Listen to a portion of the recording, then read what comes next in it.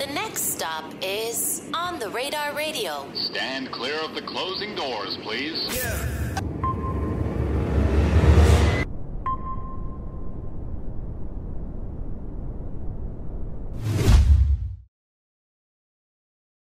Yes, sir, baby. On the Radar Radio Country Edition. We are live from Nashville. Shout out our partners over at Monster, the one, the only Reyna Roberts in the building. Welcome to the show. How you doing? How you feel? You got mad energy today. Thank you. Are you always like this high energy? I must be, because people say that all the time. So I think so. You know, they actually kind of like warned me about this before you came. They warned right? you? They're like, yo, Reyna has like a lot of energy. And I was like, how much energy could she really have? I mean, I don't know. I feel like a superhero and a Disney character all in one. So I think it depends on how I'm feeling that day. How do you feel today? Disney character. That's why it's a lot of energy. Why specifically a Disney character today? I have no idea. Probably it's just been a great day. It's been a great. I'm thankful. It's been a great couple weeks for you.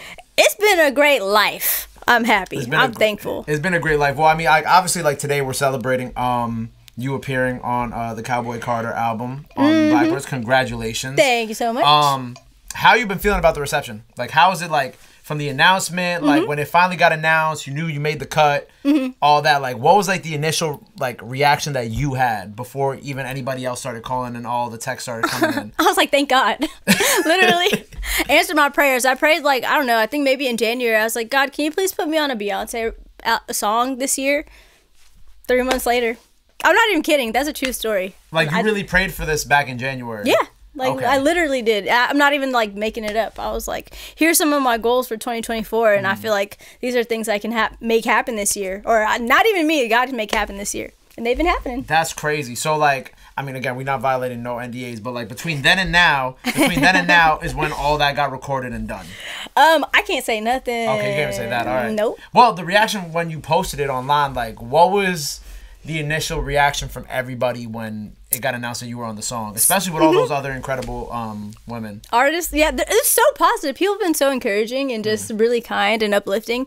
And I think most of the people, like people who know me, know that I love Beyonce. She's always been my biggest inspiration. Yeah. So I think people are really elated for me at the fact that my first feature ever is with my favorite artist in the world, and people have just been hyping me up. And that's your really first feature ever? Yeah. Why like, well, I mean, that's a pretty good first feature, I won't lie, but like, why up until this point has there been like no features for you, whether it be with other people on their songs or your songs too? Because I noticed that when I was checking out the project that you put out last year. I think it's I want to work with people who are who I've looked up to my whole life. So my goal is to create art with like Chris Stapleton, Beyonce, Drake, Megan Thee Stallion, Sia, people who Lady Gaga, people who I've looked up to, Drake. And so I want to work with those artists. So I'm not going to I don't want to say what I'm not going to do, but I want to get those features before going outside of that. Right, because I feel like now that there's like there's a lot of attention on like all the incredible Black country artists who are on Beyonce's album too. Right. Then now it's gonna kind of get to that point where it's like, okay, when are all that everybody go? I know certain people have songs together already, but it's gonna be like, okay, now we want to see you with this person or you with Shabuzi or so on and so forth. Yeah. Because now it's becoming more like open space and it's more, well, it's always been there, but now it's like more mainstream people see it more. Yeah, definitely. And the thing is, as long as I've been here, I've been telling people like, hey, I want to do a song with Beyonce. And I mean, everybody does, but in terms of like what I see for my art and my vision and how I want my art to be created, I'm like, I want to work with these artists in particular. And a lot of people are like, oh, well, those are good goals to have. And I get it, but I have always had a big vision for things. Like, I plan to one day perform at the Super Bowl. And so my vision is a lot bigger than what other people see for me. And so, yeah. I mean, in all fairness, I've been there before. I understand. I used to say I wanted to do Drake on the Radar, and and it happened. You know what I'm saying? So it definitely like speaking it out and putting it out into the universe. Yep. Is not like a bad thing. To happen at all. It's like hard work, praying. And it's not just me. It's me and my team. It's my family and my friends who've supported me. Right. And we're thankful that these things are happening, but we put in a lot of hard work. So it's not just saying it, but putting action behind the words and also just believe in myself. I know who I am and I know my purpose and what I was made to do. Right. It's funny because like even when we were on the way here, like some of the boys were telling me how like Tina Knowles has posted you like a lot on her story too. Yeah, I love it. like even like to that, you know, what is it like? Even like, because I think like the Beyonce cosign is like one thing, but then the Miss Tina cosign is something completely different too. She's the one who created the legend. Yeah, it's so funny because my mom is so excited. My mom was like, I want to meet them one day. I'm like, we definitely will. And I'm just I'm grateful that they're putting my voice on their platform, especially because they don't, you know, they don't have to do that, and it's an honor to be even included in her story and her project and everything that she's doing. Right, and this is such like a beautiful time because I had mentioned like I did this interview not too long ago with the Kentucky Gentleman, a brother black country duo out of Kentucky, and something that we were talking about, and this was before all the Beyonce stuff really like happened. It was just like announced. We're like, you know, we were talking about how like the space for black country artists has always been there, but it hasn't been as acknowledged or as fully accepted in the genre because of, you know, like traditional standards and whatnot. And then now like it's becoming a more open space. Right. Beyonce did obviously put up the light on all of you guys, which is beautiful. For you being, you know, a female black country artist, what have been some of the obstacles that you have had to overcome being in this space? You know, honestly, in some areas that I didn't expect, like my red hair, people be like, you don't want to change your hair? I'm like, what? Why are they mad at the red hair? I'm like, that's so I thought it was so random because, you know, you go to like California, you go to, I don't know, probably like Atlanta, and like people don't think twice about it. You see people with like, you know, different color hair and all that stuff all the time. That and then the clothes I wear, this is a lot more tamed than what I was wearing before. I love to wear things that are like see-through and like that are, I don't know, that stick to me, that cling to my body. And people were like, well, that's not traditionally country and all this other stuff. And I'm like, I don't care if it's country, it's me or my version of country. And then just like everything is like feels twice as hard, 3 times as hard. I will acknowledge that I've had so many positive people and so many champions in my corner. That's why like my first performance ever was with Luke Combs, like with another artist damn, I can't talk one more time. My first time performing with another artist was Luke Combs on CMT for Charlie Pride. We did a tribute for him, and my first damn, I can't talk today. My first festival was Stagecoach, and like these are like, you know, big things for in country music. And so I've had people that have championed me to help me do those things. On the other hand, I'm like, how can I have done all these things, but I'm not always played on, you know, on country radio, or I'm not performing at, you know, specific award shows. Right. Or in matter of fact, I was telling this story to somebody else, like Brittany Spencer, who's my friend, and she's on Blackbird also. And I didn't have an invitation for the ACM Awards, but she was going, and she was like, hey, I'm going to be on the red carpet. I'll bring you with me. Come with me. Because this is the opportunity that we can both share. And that's how we are. Like, we love each other. We're here for each other. And I feel like that's the biggest thing in spaces where I haven't had opportunities, equal opportunities. My best friends are there to lift me up. That's why, like, Mickey Guyton's there for me. Brittany Spencer's there for me, and so many other people in the space. Because we're like, damn, we just gonna have to do it ourselves. Right. Which is obviously, you see it happening now too. You see like it kind of it's very interesting of a time too, because I just had my friend Anella Harim here earlier. And he was like the first on the radar country artist that we had on the show. Yeah. And he's this white artist from North Carolina, but he also does make country music. And it was so interesting, like the response that his video got. Yeah. Because a lot of it was a lot of black YouTube creators responding to it, watching these videos like, yo, country music isn't that bad. And like, you know, like, and then like now, even after this album, it's like the same thing. It's like, oh wait, this isn't what we thought it was. But I think it's also cool because like what you guys are doing, what you, Brittany Spencer, Tanner, Shaboozie's, the list goes on and on and on. Yeah. Willie, like, it's kind of like you guys are reinventing what it means to be in this space. And also kind of like, you know, it reminds me, you know, because, you know, I come from like the hip hop background. Yeah. But it reminds me of like whenever you see like a new piece of hip hop emerge, right? Like you think of like when Lil Uzi first came out and he just kind of him and Yachty brought this whole new swag to the genre that was like very polarizing. Yeah. But then, you know, you look now, like 8 years later, you look at what they've accomplished. So it kind of reminds me of that. And it's like, it's cool because it's like you guys are kicking down doors. And like, I think a lot of young artists and a lot of young kids who are like watching from the outside in, they're going to see you, and that's going to inspire like a whole other generation of artists. That is my whole goal. I feel like, you know, I want to create music that outlives me and that's legendary, because I want to create like greatness, and I want to be able to inspire other artists like the way Beyonce has inspired me. Right. And I mean, that's the whole reason why we're doing it. What is like, how far back, because you talked about how Britney wanted to bring you out on the carpet with her, like what is like, how far back does that relationship go to? I think 3 years. Okay. 2 to 3 years. I want to say 3. Yeah. Well, I want to say we've been friends for 3 years. I can't remember how we met. I think we were doing an interview together, actually. And then we just, from that day on, we were friends. We were like, hey, we doing sleepovers? What are we doing? Like, and we just became best friends. Because then that would be like someone who I was like, I'm surprised that you haven't done nothing in that respect with her. I mean, aside from the Blackbirds record, of course. Right. I think the other thing is, too, is I love her music. I love what she creates. But I would say that our sounds are very different. Yeah. And that's another thing about, a lot of black country artists, specifically in Nashville, our sounds are so completely different. Yeah. And that's, I think that's kind of why we haven't done any song. Wait, you know what? We haven't done a feature together other than Blackbird, but she actually is in my song Louisiana. Okay. So, I mean, I know that probably doesn't count, but it counts in my heart. I feel like it counts in my heart.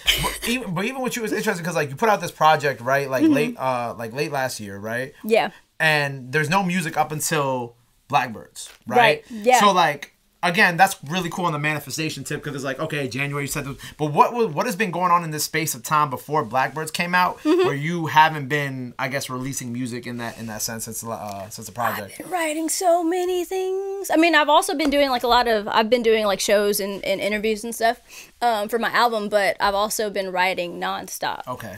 I have so many songs, and I can't wait for people to hear like Bad Girl Bible Volume 2. So, like, what is, like, when you say Bad Girl Bible, like, what are, like, some of, like, how, like, people read the Bible, they'll be like, okay, this is, like, these are, like, the things from the, what are some of, like, the rules of, like, the Bad Girl Bible? I love that question. What are the rules? Be unapologetically yourself.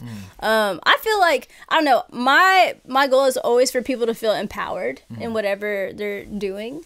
But Bad Girl Bible for me was honestly outside of the rules because I don't know the answer to that question yet. Right. But I will say that the journey is like through my salvation and living a certain kind of lifestyle and then changing throughout that journey. Most of it is fictional, though, to be honest. Most of it's, why is it? Okay, that's fine.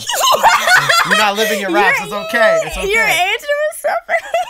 You're not living your raps. It's okay. It's okay. No, not at all. I tell people that. I say it straight up. Like, half of it is about my life, definitely. But I'm a storyteller. That's what I love about creating music is I'm creating these mini stories. And so some of the things in my album I lived, and then half of it, though, no, I ain't lived that. I've never been on the run. Like my song Miranda, I don't get in trouble. I stay home. Which it was funny because like you very casual passing in the back. You were like, yeah, I was talking to Timbaland, and Timbaland's like, do I go out? And you're like, no, I stay home. I'm like, why does she just like walk past us and say that and just not acknowledge what just happened? Well, I don't know. I just be saying that, I don't know. Because somebody asked me if I go out. And I was like, somebody asked me that earlier. And I was like, okay, yeah, I was talking to Timbaland. And he had said, do I go out? Well, shout out not to Timbaland. Like that. Yeah, no, I love his music and everything that he does.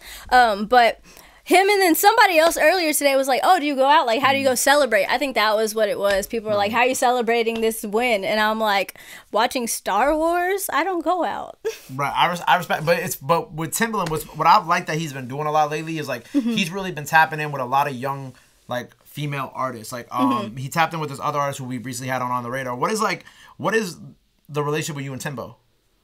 Oh, he just reached out? Yeah, just reached out. Like I've been reached out with a lot of different producers, like talking to Tay Keith, talking to Jay White, and producers that I've been like in awe of, and I'm in love with their music, and yes, like people have been reaching out to work together, which has been such a blessing. And I'm like, when we get in the studio, what are we gonna create? Right, because I'm interested to hear like what like a Timbaland or like a Tay Keith like country-esque record like really sounds like for real. I think the thing is like my goal is to create Reyna music, or I call it country plus, which is country plus. I like that. Which is country, but it's like there's trap in it, there's rock in it, there's pop in it, there's like all these influences that I've grown up listening to and that I can write, and it's like the most authentic version of me. And honestly, even if it wasn't a country song, even if it's something else and we like pitch it to somebody, I just want to create great music in general, whether I record it or not. And also to be clear, because I feel like I've been saying this in interviews lately, and when I'm talking to people, like when people look at me and they're like, oh, you're a country artist. Yes, I'm a country artist, but my goal has always been to be a superstar, not a country star. If that makes sense. Like, I want to create music that's great no matter what genre I'm in. I'm doing what I love, and I'm doing what's authentic to me, but I'm just following the art, and maybe the art will change, maybe it won't. Yeah, I brought it up in my interview earlier with Anella, where we spoke about like the interlude or one of the skits on Beyonce's album where you know the genres are like a construct. I forgot the exact wording of it, but it felt very like, you know, it felt very prevalent, especially with a lot of the artists that we're doing here. Because like, while we are doing a lot of country artists and it is country, they also do like other things too. You know? Yeah. I mean, like, the thing is, I want to say that I think I can sing probably almost any genre. But I'm just going wherever the music takes me. And right now I'm doing country plus. Country plus. Yeah, right now I'm doing country. I either call it country plus or outlaw country. Outlaw country. Yeah, like I'm the princess of outlaw country. Okay, I like that. I like it too. When we getting volume 2 though? Is volume 2 coming this year? Like, are you in that space or? I can't say nothing. Okay, soon. But we will get some new solo music soon. Yes. Okay, word. You know, your background is super interesting to me too because you were born in Alaska. Yes, right? I was. Which is like, where in Alaska, like, I know people live in Alaska. Like, I've had like family members of family members live in Alaska, but I've never actually like met someone who was born in Alaska. My parents are veterans. That's why. So there's a military base there. I was born in Anchorage, and I was there until I was about 4 years old, and then we moved to Alabama, and then California. And then here. Yeah. And then here. I've been here for like 5 years. So you moved here like right before the pandemic. Literally like 2 weeks before the pandemic, actually. And then it was crazy because that was the moment like my career actually became a career. Like my music became like reality, and it wasn't just a dream anymore. And all the interviews I was doing, like, I were like all through Zoom, and I hadn't had any like in-person interviews or anything. Yeah, no, because I was actually watching like a few clips of like the Zoom interviews, and then I was remember like I was watching it, and then I was having PTSD because then I remember when I was doing the Zoom interviews, and I was like, why, when are we gonna be back in person? Right. And honestly, I always get so nervous to speak to. Anytime I do interviews, I'm like, oh, I gotta actually talk now. No, but you're good at it. Thank you. I appreciate it. You're making it a lot easier than, yeah. Okay, well, we just gonna move on from that. That was crazy, but we're gonna move on from that. But you're also, you know, I actually just found out also that you're also Mexican too, right? Well, what's your background? So my parents, my father who's raised me is Mexican. Okay. Not biologically Mexican, but I am in my heart and in my soul. That's beautiful. I like that. Yeah. I like that. Like, I mean, if we're talking about my family and the family that's raised me, black, Mexican, white. Oh yeah, a little bit. Everything. Biologically, I think I'm black, Native American, and white, if I'm not mistaken. Oh, you did like the ancestry test? Or yes. 23andMe? I did. It's okay. I did that too. You did? I found out it was like, well, I'm Puerto Rican, so that means like it was like Native American, so that's like Taino, and then it was European, and then I actually found out I'm like 1% Irish. Just 1%. Just 1%. I get like a little red hair in my beard every now and then. And I'm like, oh, this all of a sudden now this all makes sense. We could be matching. We could. But okay, so we got volume 2 on the way. Oh, also, your pops is in the back. He told us something really cool that I never personally knew about you, right? That you actually had like toured with Reba. Yeah, I did. So and he was what I found out so beautiful about the story he was telling us while you were serenading us on the piano over here was that he was telling us how Reba would actually come out of her dressing room to come and check in on you every single day. It was really, she's such a sweetheart. The first thing I told her, I was like, you look so good, I want to throw money on you. But why is that the first thing? I did. That's the first thing you said to her? Yeah.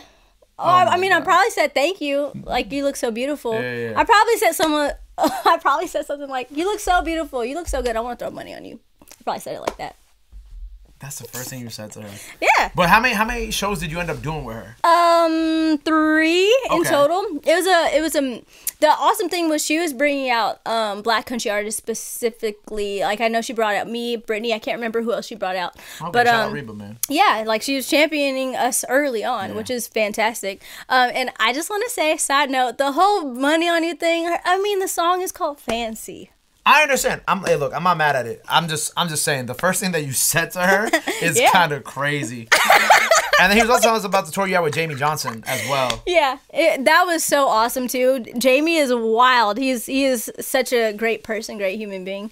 And that was really awesome to see just the demographic and the way that people respond to me and receive me in these different spaces. Like Jamey Johnson and Reba, I know that their demographic is a lot more, it's like traditional country music. Yeah. And so I was like, okay, we'll see how people respond to me, and people saw themselves in me and they loved me, so I was really grateful for that. You've already like checked off so many boxes of like what a lot of people would have hoped to accomplish by this point in their career, and like you said that in January, you know, you manifested the Beyonce track and whatnot. For the rest of this year, like what is kind of like, if you took what you did in January and you were talking about the rest of the year from what is April 3rd to December 31st of this year, right? Like what are some of those like list items that you want to accomplish or you want to hit by the end of this year? Yeah, definitely. I want to have #1 on the radio. I want to do a song with Chris Stapleton, with Megan Thee Stallion. I definitely want to go on a huge tour. Hopefully Megan or Beyonce or Morgan Wallen or Chris Stapleton. Keep throwing names out there. Yeah, okay, Drake. More darts at the board. Who else we want to say? And I want to also perform at the award shows, and not just like the ACM Awards and CMT and CMA Awards, but Grammys, iHeartRadio, Billboard, etc. I want to take it all.